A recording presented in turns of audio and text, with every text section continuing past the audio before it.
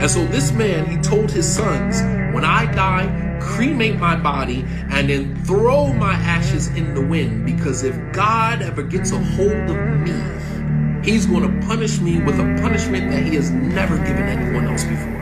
His children, they fulfilled his request.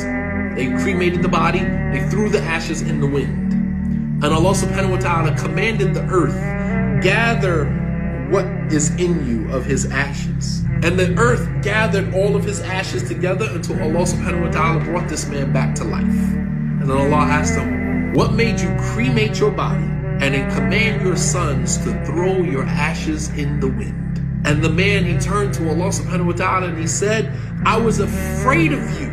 I was in fear of you that you wouldn't forgive me. And so he was forgiven.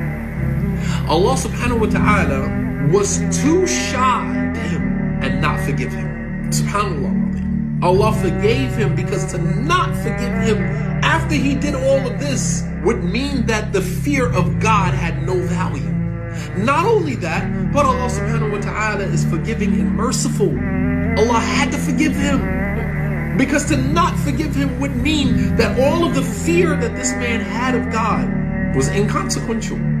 These are the extremes that a person with a broken spirit resorts to when he believes or she believes that they're not going to be forgiven.